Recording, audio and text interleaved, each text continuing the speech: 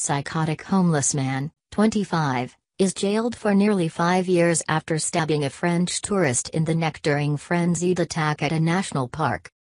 A man who stabbed a French tourist in the neck at a national park has been sentenced to more than 4 years in prison. Anthony James Barassi, 25, pleaded guilty to aggravated causing serious harm with intent and aggravated assault over the 2017 attack in Adelaide. In the South Australian Supreme Court on Tuesday, Justice Martin Hinton jailed Barassi for 4 years and 7 months with a non-parole period of 2 years and 7 months. Barassi stabbed Maxime Michel during an altercation in the Belair National Park and was arrested at a nearby railway station. Mr. Michel, who had arrived in Adelaide the day before the incident, suffered stab wounds to his neck and hand and was taken to hospital.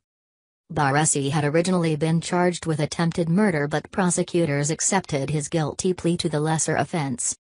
At a sentencing hearing last week, counsel for Barassi said his mental health was significantly poor and he was psychotic when the attack took place. He had been homeless and, for that reason, always carried a knife. In a victim impact statement translated from French and read in court, Mr. Michel said the attack had made him fearful and ruined his hopes of becoming a professional firefighter.